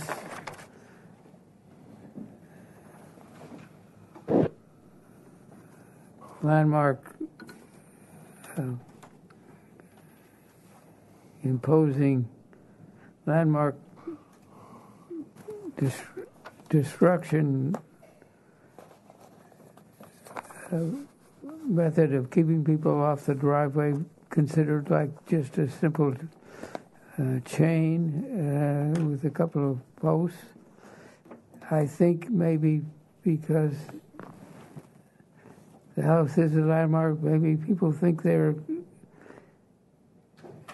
can go up the driveway and look at the house. So I would like to know what is the nature of the intrusion to the occupants by your cars using it to turn around or what? I have no objections to the side, but I think the introduction of gates and posts to contain those gates will mar the landmark. Thank you. Mr. Chair, if I may. I'm going to actually close public comment and bring it to the commission for questions. Does the commission have any questions? Yes. Are we only looking at the exception or the design as well? Both. Okay. Design, both. So the question on, can I see the pointer, please? Just looking at the original wrought iron grill pattern here and looking at the replication, I suppose, here. Did this picket run through originally? Was there one that ran through here? That's from one of the original gates in the back. So it did not run through? I don't think so. It might have, but I think it's kind of hard to tell from the original drawing. Okay, that was one question. The other question was, maybe for staff, is the problem that these pilasters are in the setback, or that they're in the 10-foot line of sight for drive visibility? Well, they're existing. They're existing. What's the exception that we're asking for? The height of these just little the fence finials. itself? Just the finials. I'm Just sorry. the finials. Sorry, just in the gate itself. Okay, thank you. I have a question. Obviously, this driveway slopes up, yes, and the gates are opening inward, right, and that is why you have designed it as such. And you know that will clear your grade as the. That's right. Okay, I just want a lot of people don't think about that. No, and that was the reason for that design. right. Gotcha. Okay. And also the reason for our pivot hinge being right here, As opposed to here. As opposed to here, because otherwise the gate would have been too large and bottomed out. Exactly. Gotcha. Okay. Any other questions? Yeah. Barbara, could you answer Callum's question? Because I've forgotten some of the history. The semicircular. Current owners do not use the semicircular drive at all. They use their back parking area, and they have a young child, and they have had people walking up and into their yard through the front, and we don't know why that is, but it has occurred enough times to make them concerned, and for them to feel that having gates at the bottom of the driveway, because we don't want to put in any other element that didn't exist, for instance. Signage. As you go up, right, or as you go up the drive, there's nothing, there's only the driveway. And to put a gate farther up and put posts farther up is more, in our view, onerous to the landmark than just using the piers that exist and installing low-profile gates there that are simply a visual deterrent to people that it is private property. Do you think a chain would work? No, I do not think a chain would work. I think people would simply walk over it. And I don't think it would be attractive to this beautifully restored. I know you would step over the chain. I'd crawl under the fence. I'd crawl under the gates. Now everybody get a visual of that. Or over the wall. With the neighborhood or with the house. Okay. I agree. I'm following through on the public's questions, so that's yeah. Commissioner Schallenberger, question? Well, how is that different than basically any house in the city where there's a walkway up to the front door or a driveway to the garage that has no gate or How's this any different than any property? Well, I think many of the properties in this neighborhood do have gates. And this one simply didn't because for so long it was nonprofits. And it was open to basically to the public. Open to the public, and now it's not. And that's a major change. I know that the house that I grew up in had the exact same problem, although there were gates there from day one. And, I mean, we would get people opening those gates and coming into the circular driveway. Well, they may have a problem with that. We're hoping they don't. Yeah, I mean, finally we did put a lock on it, but it is a valid problem. So, in any case, let's hear comments. Commissioner Vena, do you have any comments? I like what I see. Okay, Commissioner Arias, any comments? No comment. And I'm looking for comments specifically to the height of that overheight element, the finials. So if you have anything to add, I want to hear that. Commissioner Lavoie. I like the fact that it emulates, not copies, the original design. I think it's an attractive design. It's unusual, but I find that interesting. I don't think it is going to block the view of the resource. The resource sits, I wasn't aware there was a wall out in front of it. So, it sits up high enough that this gate is not going to block a view of it. While somewhat limiting access, but this is a single-family home. And I would, the finials seem an appropriate response to the location and the site, and don't impair. They're so minor as to not be an issue for granting the exception. Okay, thank you. Commissioner Murray? I agree with those comments. Commissioner Schallenberger? I agree. Okay, Commissioner Mahan, anything else to add? I think it looks great. Okay, would you like to make a motion? I'll make a motion for approval as submitted. I'm sorry. Wait, let me finish, please. With the You finding, seconded? with the finding that the height of the finial is inconsequential. Okay. Did you get that, Ms. Sanchez? So we had a motion by Mahan, a second by Arias, and Arias is okay with that. Okay. Under discussion, any discussion with the commission? I have a question. Yes. Do I need them to make a specific recommendation to transportation, as we were told? Yes, I think they should recommend it. Yeah, he said that the height of the finials is inconsequential. Is that a good enough comment? Okay. Great, thank you. Also, can I dot your I's, cross your T's. Mr. Chair, It's not been a vote. can I get a clarification on the approval? This would need project design approval and final approval. Right, you're right. Thank you. I know, I'm getting there. Okay. Are you giving it project and final? Final approval is submitted. The project, please say project design approval and final. Sorry. Okay, he said it. All right. Project design and final approval. Just do it. Right, all in favor? Aye. Opposed? Abstain? Motion carries. This decision is appealable to the City Council within 10 days of today's date. Thank you very much. Your plans back? We only need one more to Okay, go. I don't know about the rest of you. I don't know who owns it, but they are really rich. That's too long. We have the applicant here for item 9414. Yeah, I saw her. Paula? I saw her, and then I Could didn't. be. Christine, where are you? I saw her come in. They saw us and they ran out the door. I think they may have been. Okay. I am going to suggest a 5-minute break. Okay.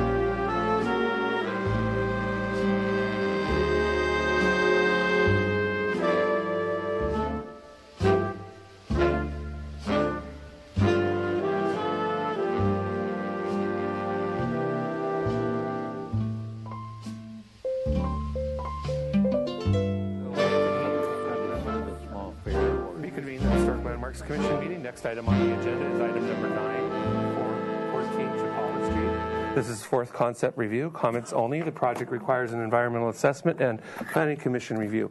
Project was last reviewed on July 13th, 2016.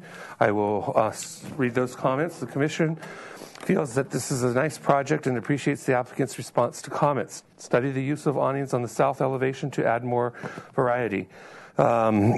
We revised this, but I think item 3 said the commission appreciates the size, bulk, and scale of the fourth floor. Consider transposing the common open space and Unit 301 to give the former a better view of the ocean. Thank you. Continue to develop the fenestration, attempting to add more variety and poetry. Study the depth and interplay of the windows and shade and shadows. The second floor awnings on the west elevation should not be continuous. Pay attention to the corner view from Chapala Street looking north. Make it a signature special element. Show more of the pedestrian experience from across Chapala Street. Paying attention to the scale. The massing is appropriate to the district and neighborhood. The two massing blocks at the Chapala Street elevation appear too modern. Study the interplay and transparency of the bridge over the automobile entrance exit, as well as the massing behind. Show the model drawings without landscape. Landscape trees should be tracery trees, not necessarily palm trees. The motion was made by Schellenberger and seconded by Mahan. It was an 8-0-0 vote. Grumbine was absent. The motion carried. Please introduce yourself for the record and give us a brief presentation. Christine Perone with the Cornell Collective. Welcome. Laura Bernard with Cornell Collective. Welcome. And Brad Vernon, developer. Welcome. So we appreciated those comments, and one of the things I want to address right away is the comment to study switching the upstairs community space and apartment. And I think you can see it here on the site plan. We did look at it. But because the lobby is now being accessed off of that kind of pedestrian alley that we're creating along the trees, that it was really difficult once we had to locate the elevator and stair on the other side of the drive aisle, or keep them where they are and somehow get across, and it just took up a lot of space on upper levels. So we studied it, but it just the program and the functionality kind of kept these functions as originally designed.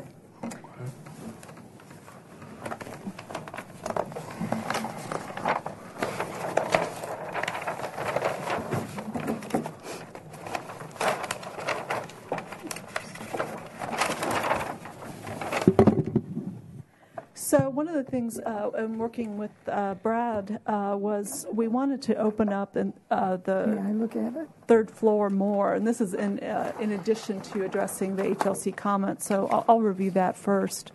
What we have is this kind of wide corridor on the third floor, and we wanted to see some openings to get more sunlight in.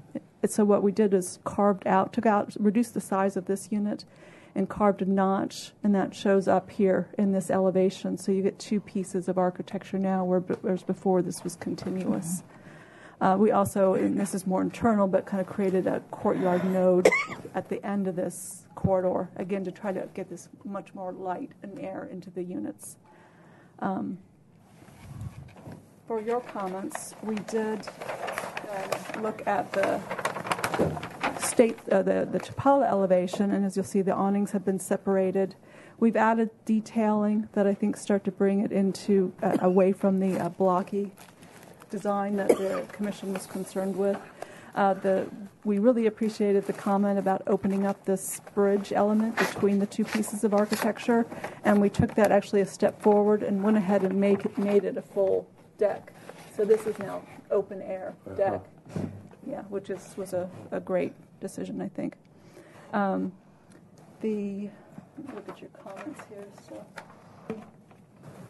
we'll continue to play with the fenestration. I think there's some very good comments about making it much more playful and adding the poetry, and you'll start to see that we're starting to play with these and smaller windows, bigger windows that are starting to happen. We're still studying some elevations that trying to make sense with the interior and exterior, but I think we've come a long way with playing with these windows. And then the comment was to study the south elevation, and I think it shows up better in the renderings here. and I may as well walk you through. So here is looking from one side of Chapala. City TV, could you zoom in, please?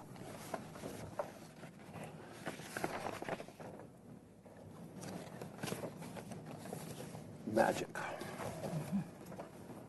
And before we had this popping out, this 2- and 3-story cantilevered out, so we went with an innie versus an outie.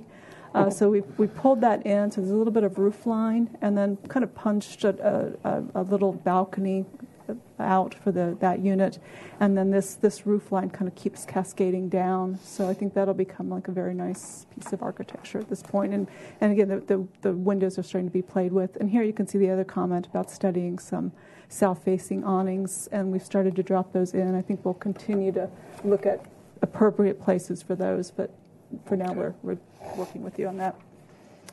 From the other elevation, and here we've added this little roof element. It's still a parapet roof, but and there's a building in Santa Barbara that has this, and I cannot for the life of me think of what it is, but it has a parapet roof, and then this little skirt detail of roof that Del is Pozo building. Okay, thank you. So that's what we're keying off of there, a little skirt piece. And then the commission had asked for a kind of a pedestrian experience, so that's what this elevation is showing you. And we do expect, cafe tables and a kind of a lively street presence in front of that restaurant. And then we did do a photo sim. So here's the existing, and then the next, and this is taken from the Sevilla, shows the model, and that was taken. The photo was taken. The most of these are private decks, so we had to get up into this roof tower just so you have a point of reference. The photo's taken from there. All right. And you'll start to see some of the walls have been thickened.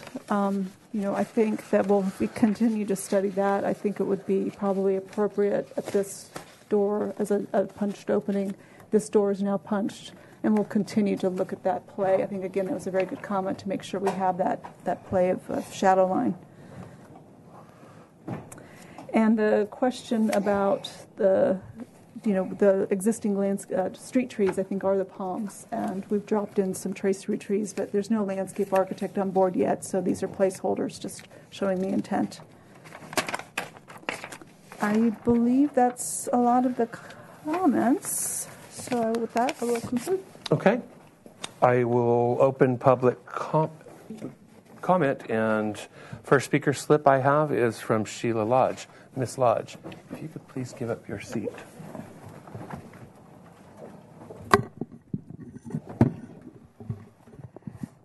Thank you. This will be coming to the Planning Commission, but I did want to add to my comments about AUD in general, which this high density, which this is an example that whatever any of you have to suggest that would make this whole business more workable for you, please let me know. Okay. I'd like to improve the process. And a general comment that applies to all the projects. I know some of the architects have been saying, well, we've got to have 10-foot ceilings because these places are so small. I checked, and while the building it's still a big building, and I know found it acceptable, but it is still overall a very big building. And I checked today with the Housing Authority. The plate heights and the ceiling heights in Casa de las Fuentes are 8 feet. And I've been in those units. They are very livable because they have courtyards, they have places, little patios and so on, so they've got light in them. And I don't think, when the council said, okay, you can have an extra floor, and normally 45-foot building before was, well, of course, not in it was only 3 feet and 45 feet. And now 4 floors are allowed, which is amounted to giving property owners a third more land, which I didn't realize. That didn't hit me right then. The building heights don't, for livability purposes, need to go to the max. And I think for the community as a whole, it would be preferable if they were not. Okay. Thank you. Thank you, Ms. Lodge. Next speaker slip I have is from Mr. DeForest. Mr. DeForest. Yes, following along with that, with Ms. Lodge's comments, as I realize the bulk and scale and height have been sort of okayed, but I feel that this project is too bulky and too tall for the site. And I'm wondering if AUD projects were prohibited in the EPV, could we have smaller and more suitable buildings? I know parking would have to be provided, but I don't think this project as designed is neighborhood compatible. Thank you. Thank you, Mr. DeForest. And I have one email from Daniel and Barbara Maloney, to whom it may concern. We would like to voice our strong concern to any and all involved with complaints regarding the erection of a new structure at 414 Chapala Street. We are writing to ascertain if the Commission condones the construction of a 4-story rental residential property on that site. We purchased our unit in the Sevilla condominium complex at 401 Chapala, directly across from the site of the proposed building at 414 Chapala. The reasons for buying in Sevilla were the location of the property in the downtown area, the beautiful attention to details on the exterior of the building, and the wonderful views of the mountains and evening lights in the Riviera and the Mesa. All three of those reasons did not come cheap. So it is with great concern that we owners of 401 Chapala envision that the proposed structure at 414 will block our views of the mountains. What compromise can we expect from the developers? We would like to be offered plans for a structure of 3 stories. We would hope that the structure would contain additional parking. We would, of course, like the principals to make money on the project. More importantly, we would not like to lose money, because that's exactly what will happen. What will transpire with the blocking of our views. Sincerely, Daniel and Barbara Maloney. All right, I will close public comment and bring it to the Commission. Mr. Chair, may I request a question concerning the plate height so I can address that? Not yet.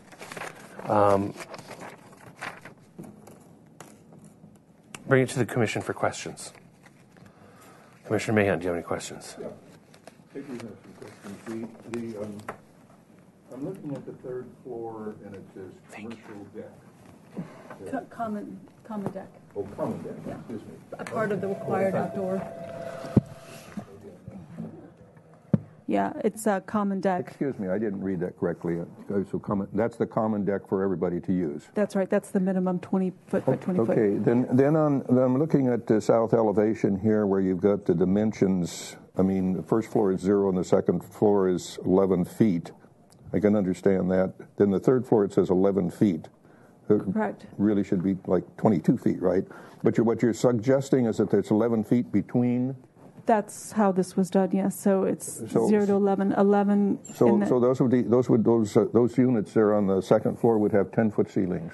Yes, and I'd like to remind the Commission that this also has commercial space on the 2nd floor. Oh, that's right. That's right. Yeah. Thank you for reminding me of that. So the third floor is 10 feet, which will be 9-foot ceilings. A little less by the time you put in lightweight. Okay, and this is open now, so that rain will fall down into the. Correct, to the 3rd floor, but then it's a covered corridor on the 2nd floor.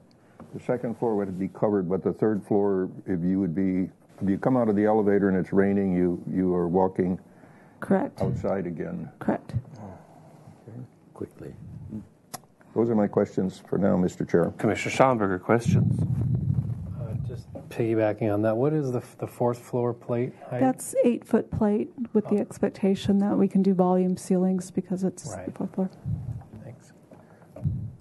Commissioner Murray, any questions? Yeah, so Would you mind responding to that letter from the people across the street? Would you block their view? Well, I think what we show here is an image from one of the decks across the street, and the mountain views are still visible. Now, obviously, as you go down a story and down a story, but at some point for a second-story unit, if we put up a two-story building, we would be blocking views. So we think that we have demonstrated a great deal of visibility, even with this project, to the mountains. Where were you when you took that simulation? And the only public access was up here, so it was up on the third floor. Third floor. Yeah. Thank you. Commissioner Lavoie. No questions. Commissioner Rios, any questions? No, just listening. Commissioner Vena, Commissioner Grumbine, any questions? No questions. All right, comments then. Commissioner Mahan. You're starting with me? I am. Well, first of all, I think that the architecture is very nice, and I think that I'm very pleased with the development of the fourth floor. That the size, bulk, and scale of the fourth floor is minimized, and I think we had that in our minutes already, and I think that really essentially makes this a three-story building with some protrusions which are toward the rear of the building, and I think that's important, and it makes it even more acceptable. I like the awnings on the south elevation. I think you could play a little more with the windows and maybe make it a little more variety. The west elevation, the front elevation, the two-story with the bridge between, I think, has improved greatly. That's between the properties. And this is an AUD. We all feel like there's not enough parking in the AUD ordinance, but this is what we're getting. As far as the comments about the views from across the street, I was on Planning Commission when we approved Chapala 1. And I remember all of the people that lived on Delavina Street looking toward the mountains said, this building is going to block our views. And of course it did, tremendously.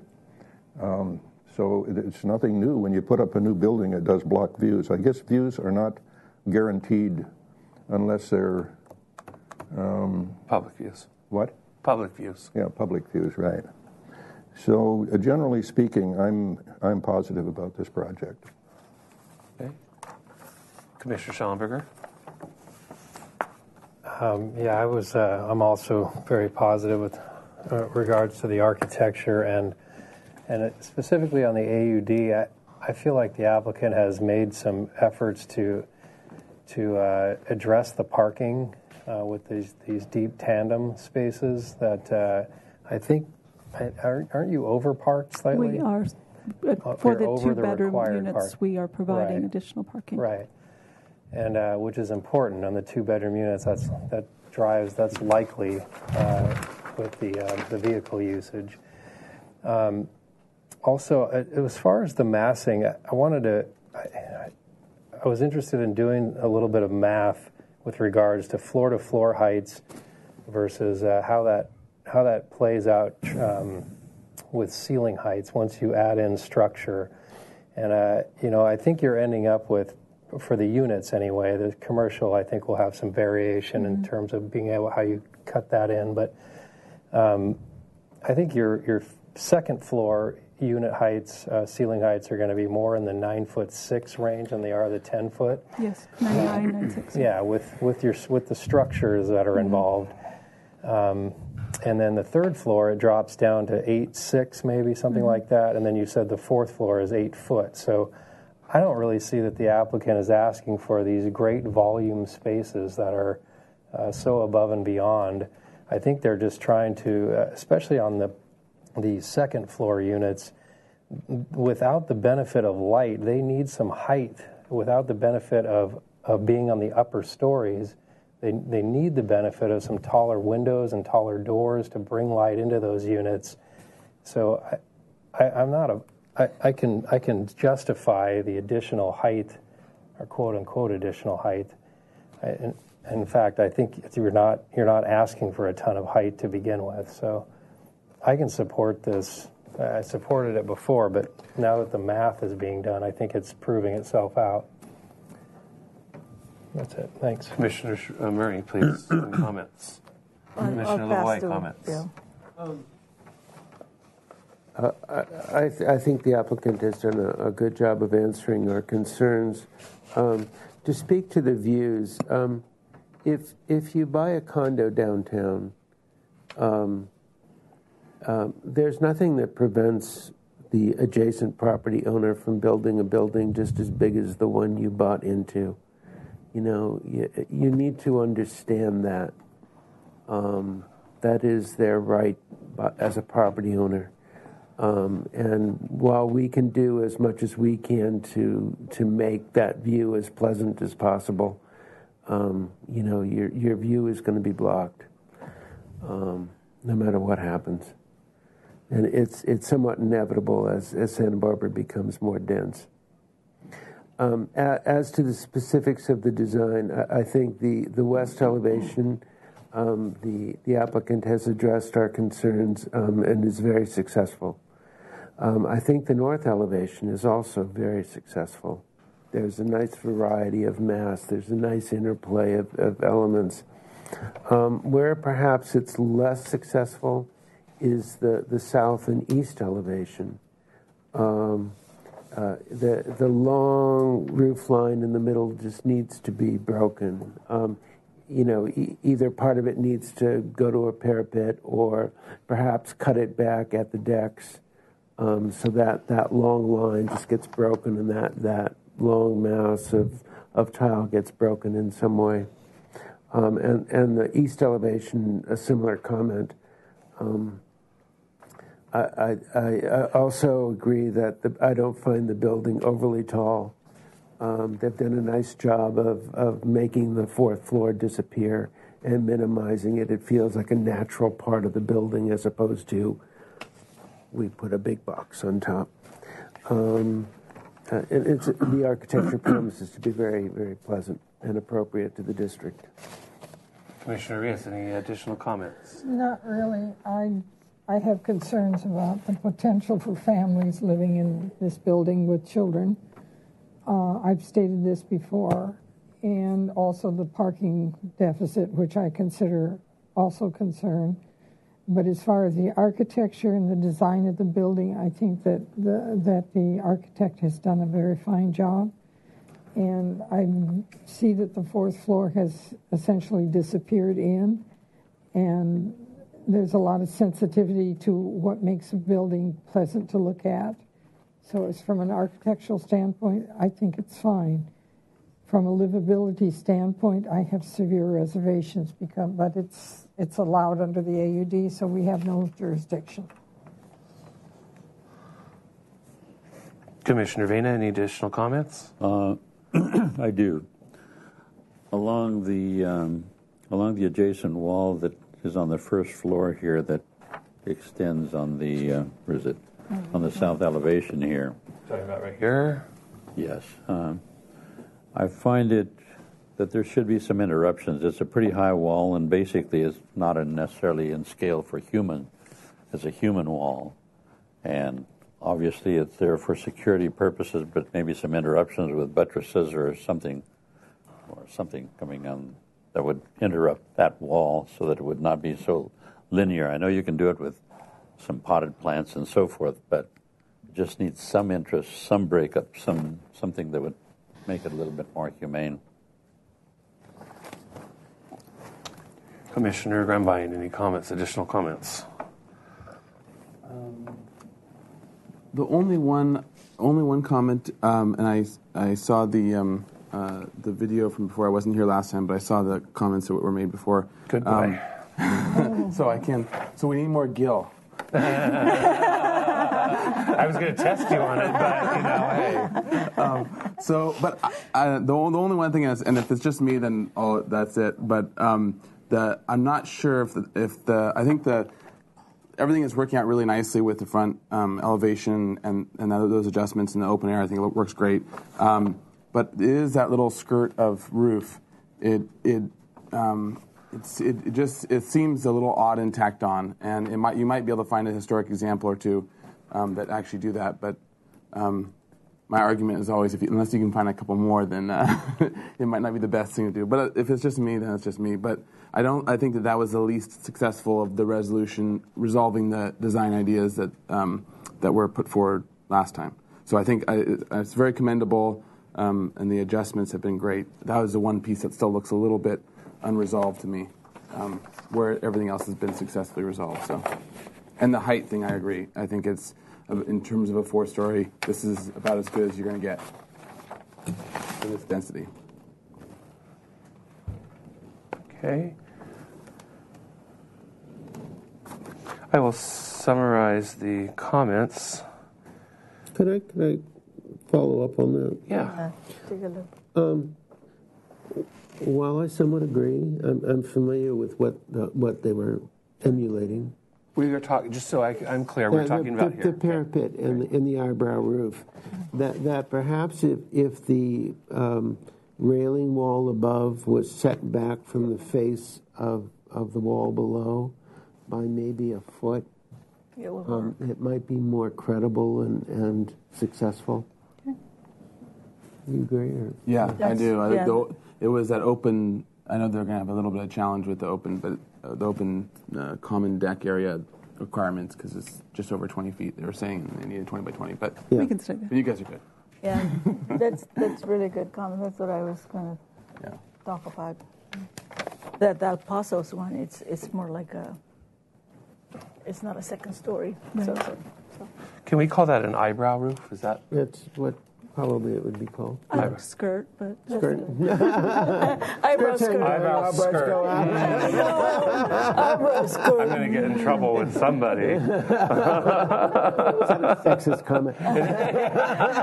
I'm not sure, but it sounds like I might get in trouble with somebody. Okay. I think traditionally the eyebrow, as we call it, those that would be supported by the roof rafters, which would be cantilevered out beyond the wall, and then the parapet, which would have been done, so you could put the roofing up to the side. It would be maybe an 18-inch or a 16-inch or 2-foot parapet. I think I've got a way to fix it, so I'll summarize that comment and we'll see how it works. Okay. Architecture is coming along and is developing nicely. The awnings on the building are an improvement. The fenestration still needs more development and fine-tuning. Parking does not appear to be a major problem, especially with the use of the deep tandem parking as proposed. The plate heights, particularly on the 2nd through 4th floor, do not seem to be excessive. Private views are not governed by the city or its review boards. Only public views are. The north and the west elevation are successful. The east and the south need more breakup, particularly with the roof tile. There should be some articulation or breakup of the wall on the north property line, specifically as it relates to the pedestrian. The eyebrow /skirt roof on the northwest corner needs more study and substantiation. Perhaps set the parapet wall back from the building face below the eyebrow /skirt. How's that work? No, not below. Okay. Free verbal corrections. Yeah. Good. In talking about the fenestration, fenestration still needs more development. More development? No, it needs more variety. Let's be clear about what we're talking about. Thank you. And the roof tile doesn't need more variation. It's the roof form needs more variation. Okay, so that's the north and west elevation is successful. And I don't think the eyebrow needs more substantiation. It just needs that was playing off of. It needs to be restudied as to its relationship to the wall below. That's fine. Okay. Did you get that, Ms. Sanchez? This is a pretty bare wall. I'll make a motion for a 2-week continuance. Second. Yes, I think 2 weeks will do. Yes. Motion by Lavoie, second by Mahan. Under discussion. Any discussion? All in favor? Aye. Opposed? Abstain? Motion carries. Meeting is adjourned.